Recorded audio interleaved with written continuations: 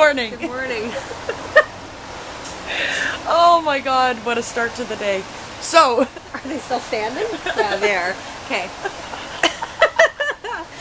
We're not putting that on. Morning, everyone. Good morning. How is everyone doing today? Really? That's great. Thank you. Oh, you love me. Oh, so today we are We got that again. no, we're not cutting anything. This is raw. Okay. So today Yeah, it is raw.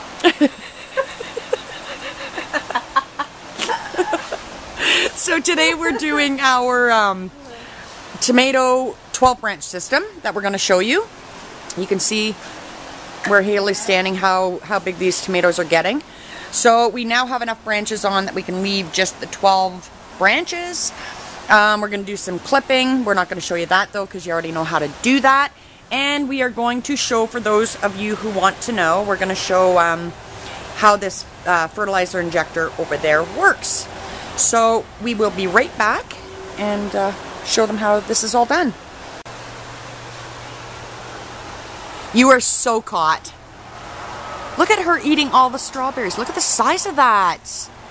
Whoa. Is that for me? Thank you. Thanks. Look at the strawberries. So this variety of strawberry is obviously amazing. They're so sweet and huge. Now we sent all the ones that had tons of berries on them to market with Wayne today. And okay, I'm going to show you all. Okay, maybe it doesn't look like a heart. No, that's a different one. Oh, is it? I think. No, that's it. Is it? I thought this looked like a heart at first when it was first growing, and Haley said, no, it doesn't. But it does kind of look like a heart. Maybe that's what my heart looks like. Probably. So just to show you how much this has grown since last, when did we clip? Thursday? Yeah, about that. Thursday or Friday? That's how much it's grown. From this clip all the way up to there. So we got to get at this. Look how dark they are. Oh yeah, and our black tomatoes. Oh, They're turning. Yay. I thought they were supposed to be black. No, Like I think they're black and then they turn pink. Oh. So, okay, we're switching all over the place here. Let's just keep on track. Okay, Haley's going to take this plastic off the big door so we can start using that. It's warm enough now that we don't need to keep it covered. So here we go. With this fertilizer injector, it is called a Dema, and what this does is you don't need power, you don't need power at all for this injector. It's strictly ran off the water pressure. So what Wayne has done is, when we first installed this, he put a bypass across here if we want just straight water.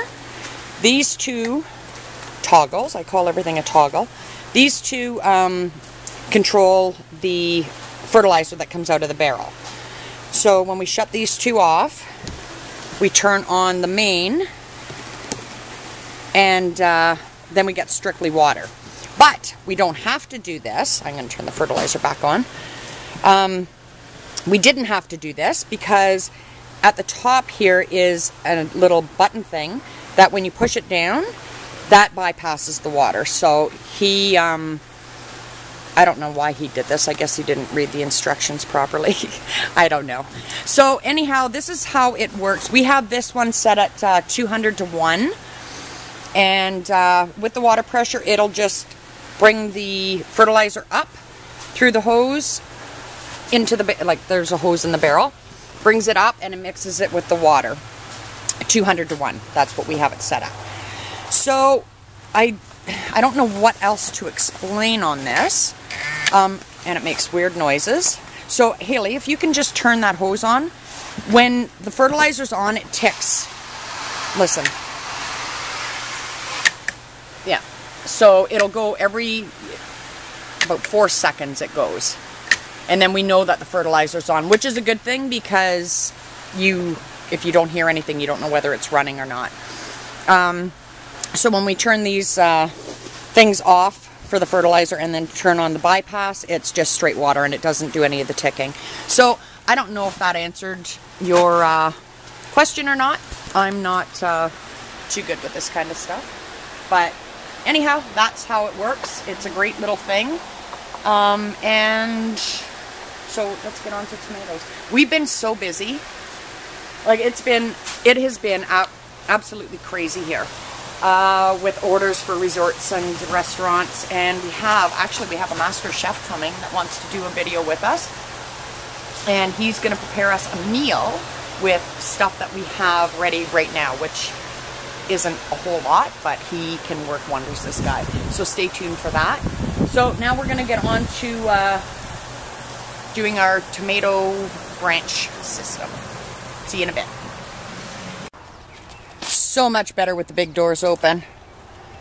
Nice. Getting better air circulation in here. Okay, let's get to work, Haley. So we will show you how to do this technique. All right, shoot. What we do is, and many of you have already seen this, but we're gonna do it again and put it all into a video at the end with start to finish. So we've got them strung up or clipped on.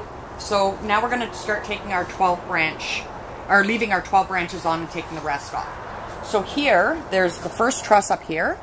We count this top as one leaf, okay? So we go 1, 2, 3, 4, 5, 6, 7, 8, 9, 10, 11, and 12. Make sure that you're not counting a truss like this as a branch. Just the leaves. Just the branches, yeah. And then after the 12th one, we just clip off. I just take my scissors. Haley doesn't use scissors, I do. And we take all these branches off. The 12th one down. That just gives better airflow throughout.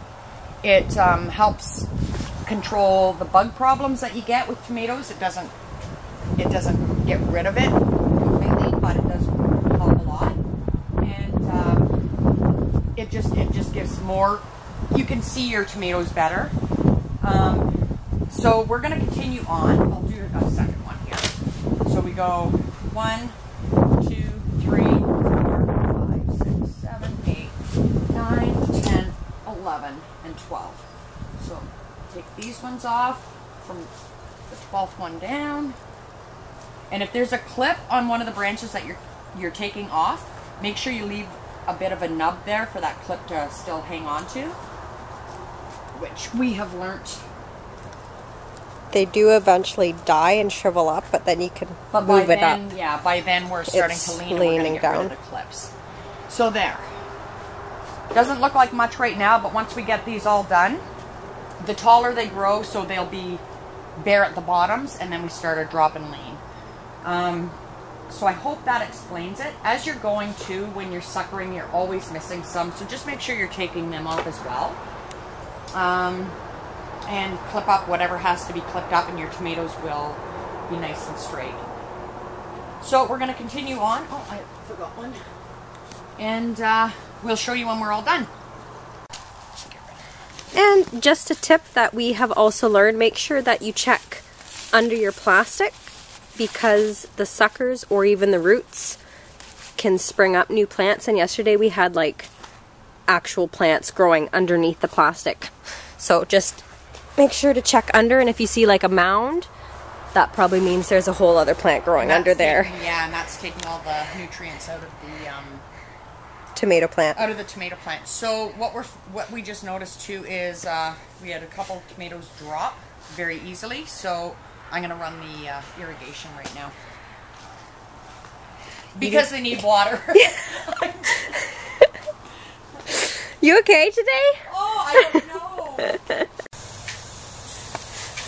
Well, she is okay, but it's just the old age setting in because her birthday is Saturday. So make sure you wish her a happy birthday. So we'll just say her mind is getting old. What are you talking?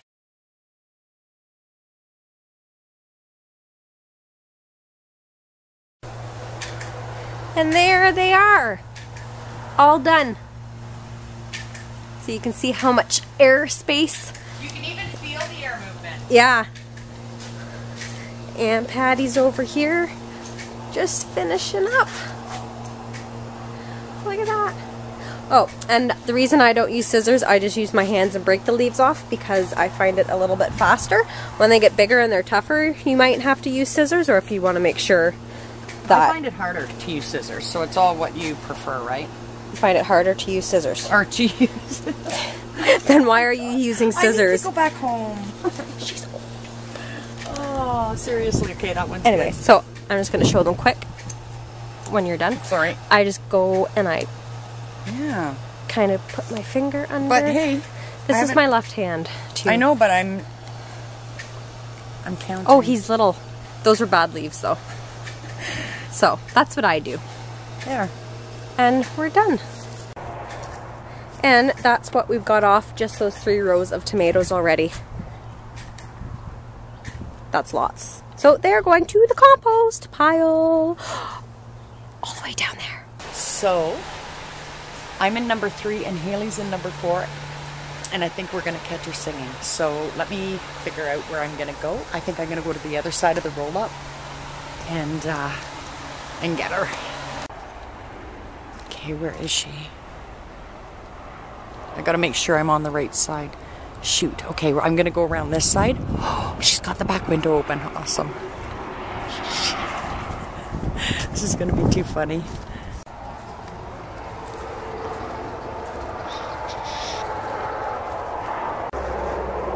Okay. I hope we can hear her.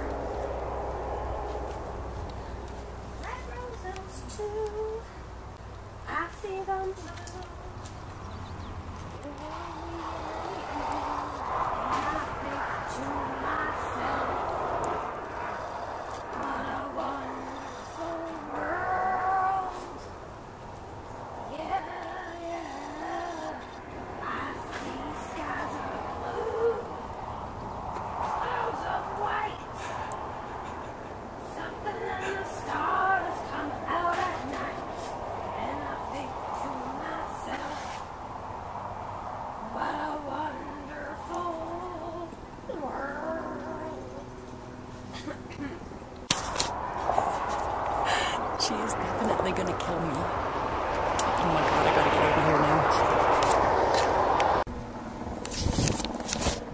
Let's pretend that didn't happen. Let's go see what she's up to.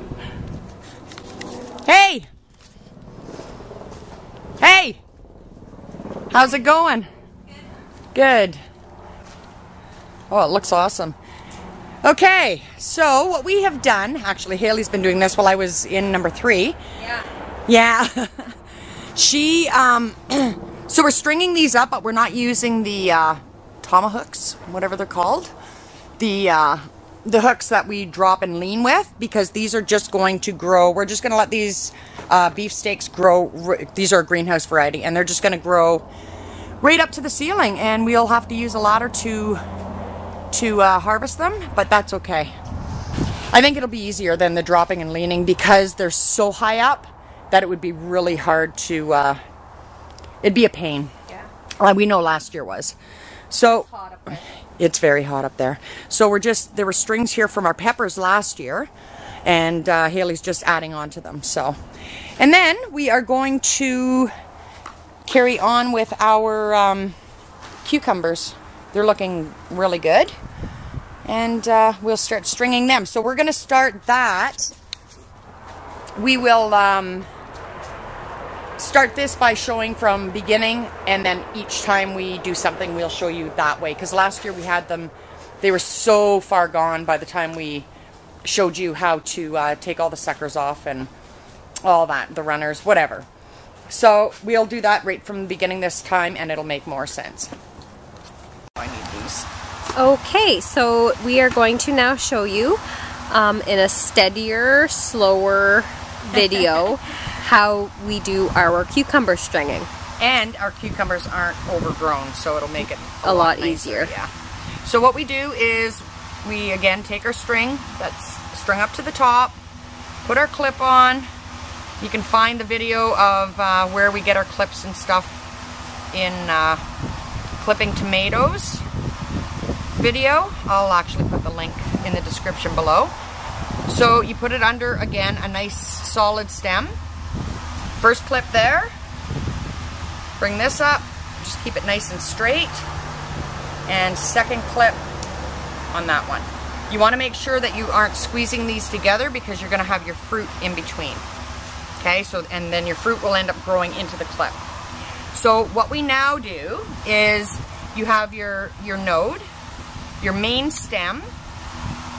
We don't have tendrils yet, but the tendril will come out from the leaf and the main the main stem. Then there will be a tendril in here, and then this little thing here is a growth point. So you want to get rid of that. We just pinch it off like that, and you want to get rid of that. That'll promote better growth, and you're not going to have crazy foliage everywhere, and you'll have better fruit. So here you can see there's a cucumber starting, but you have your main stem, your leaf, and then your node or your growth point right in between, and I'm going to clip that off, and you want to be careful not to hit the fruit. So I'm just going to put this leaf actually this way. Oh, I hear my lawnmower. And then again, you have your node, your main leaf, and you have a fruit, and then this little thing here is your growth point, and you're going to get rid of that. And there's the tendril starting, if you can see that. So the tendrils start, you want to keep your tendrils. I mean, if you accidentally take them off, it's no big deal. And then you do the same here. So let's go to another one. So this one isn't ready to, we aren't stringing this yet. I just want to show you we found a bigger tendril. So there's your tendril. So you have your main node, your main leaf, your tendril, your fruit, and then this little tiny thing here is your growth point. So you leave your fruit, and this tendril will help secure it onto the strings as well. And yeah, we just keep going like that. All right, so these strings are a little bit long, but that's all right. So we take our clip it in, make sure it's in between the little clippy things so it's secure. Clip on, and take this one, and I'm gonna go, where am I gonna go here?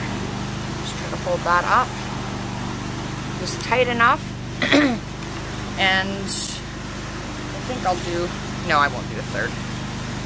And this is last year we wrapped them because they're sticky, and it was really hard to get them when they were dead to get them off the strings. Yeah, like we wrapped the string around the... That one fell off. What did you do? All right, I'm gonna just actually... So don't wrap the plant around the string, just use the clips to keep them on. Yeah, straight up if you can, because it is really hard to pull off. So again, you have your node, your main leaf, your fruit, and your tendrils coming there. And this one has 2 fruit actually. And then you have your growth point, which we pick off. So it's simple. And if you do this technique, it really does help with production. A lot of people asked why it helps with production when you're taking off the growth points, because the growth points will also... It's like a sucker. It is like a sucker. Same as suckering your tomatoes.